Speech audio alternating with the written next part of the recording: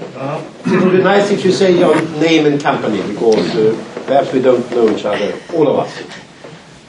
Peter Johnson, Craig Gavin Anderson, and also the chairman of TiE.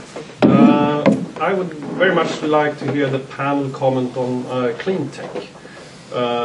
You clustered some of the industries in India, but I would like to hear the difference also with Saudi Arabia and see how, or in the Middle East, you can span that.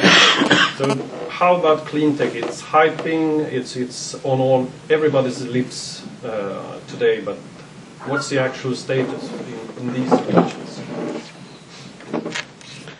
Well, we have the advantage that in many cases we are starting many of these industries new, and our concept of starting something new is to start from where the others have already finished, and not to start from the beginning once again. So we are dealing in most of the industries, in virtually all the industries that are in Saudi Arabia at the moment, with state-of-the-art technology in terms of environment and so forth. We believe that clean tech industries are going to provide important opportunities in the future.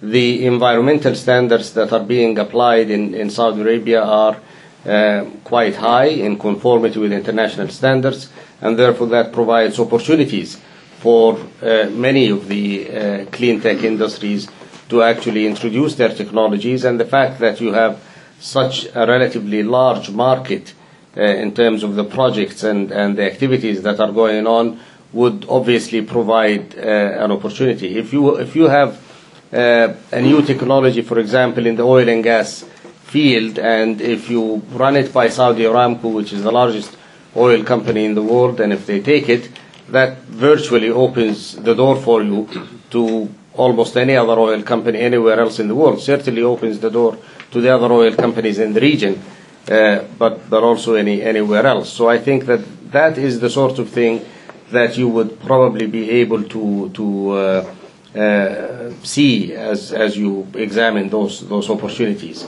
We are looking into technology in renewable energy, in solar energy in particular, because we think that is something that Saudi Arabia could be a leader in the future. Technologies that relate to clean water are very important for us, because water is so scarce. The production of water from desalinated water is relatively expensive. That becomes water. That means that water treatment and